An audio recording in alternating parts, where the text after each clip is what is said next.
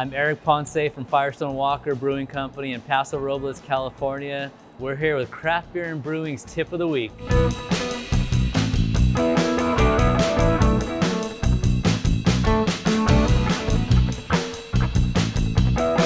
So now it's time to empty some barrels. We have our timelines where things need to get packaged, so I always work my way back. Our example will be Parabola. Parabola needs to be packaged by this date. I start sampling every single Parabola barrel.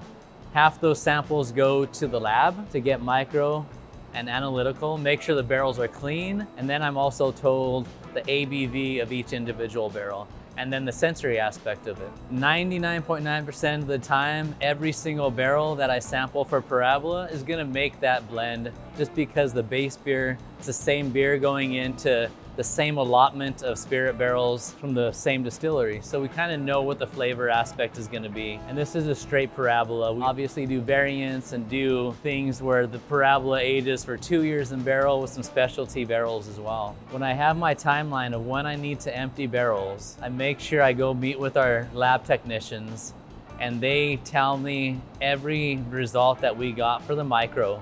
If barrel number 4625 comes back micro positive with the beer spoiling bacteria, then I make sure I mark that, find that barrel, put that one to the side, and we don't push that.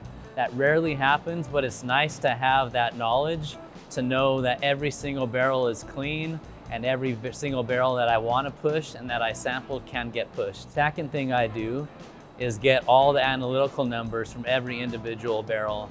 Then I'm able to get my ABV. We need to put the ABV on every single label. So I can go back and know that I sampled 250 bourbon barrels of Parabola.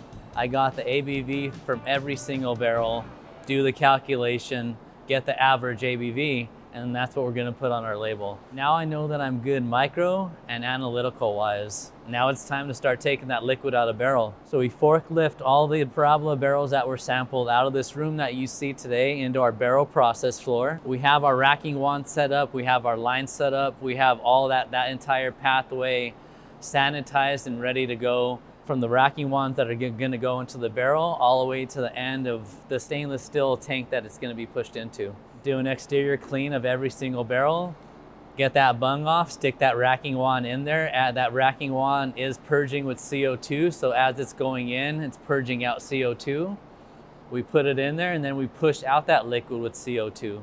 It takes us about 1 minute to 2 minutes to push each individual barrel. We usually have 2 racking wands going at a time, and we can empty roughly 100 to 150 barrels, actual individual spirit barrels in one shift. It's nonstop. And we are controlling and we are monitoring the DO levels, the dissolved oxygen levels of the actual beer as it's coming out of the barrel. So we're kind of monitoring that and kind of seeing the levels of how much oxygen was picked up within that beer as it was matured in that barrel. Because I do keep track of the beer's DO before it goes in barrel, and then we monitor it as it's coming out and see if there's any red flags. Once you fill a barrel, you don't want to keep moving it. Another reason you don't want to keep sampling it, you get a lot of slushing around. It could allow some oxygen to go in there.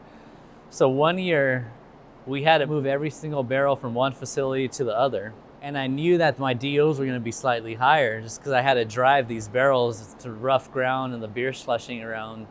And the DO coming out of those barrels was approaching a 100, which isn't where we want to be. Still under 100, but it was the highest I've seen. Our normal protocol, where we fill it, set it, sample it once or twice, and then take it to empty it, the DOs coming out of barrel can range from, as low as 10 up to around 50 to 60. So we're monitoring the DO. Then once everything's in the tank, then again, we get a final DO reading out of the stainless steel tank. We get another sample for the lab to get another micros reading and another analytical, and just make sure everything's in spec for analytical labeling reasons. And we also want to make sure that everything stayed clean from point A to point B.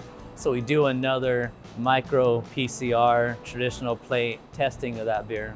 And then taste the final blend. That's always the best part, knowing that that beer was at least 1 to 2 to 3 years in the making. So that's always one of my favorite parts, is to taste the blend once everything's finally pushed in the tank.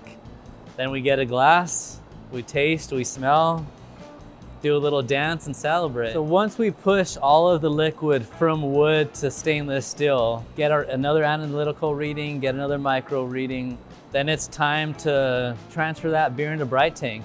And that's where we're actually gonna start carbonating the beer. Most of our vintage beers are carbonated to about 2.55 to 2.6 volumes. There are some cocktail inspired beers. I did a gin Ricky. I did a beer that was aged in gin barrels, and the cocktail itself uses carbonated water. So that one I actually wanted a lot more effervescence. I wanted a lot more bubbles. So that one was carved to about 2.75. But traditionally with our stouts and our porters and our barley wines, we just like the mouthfeel, the creaminess, the texture that we get at 2.55 volumes. To learn more about brewing spirit barrel-aged beers, click the link below.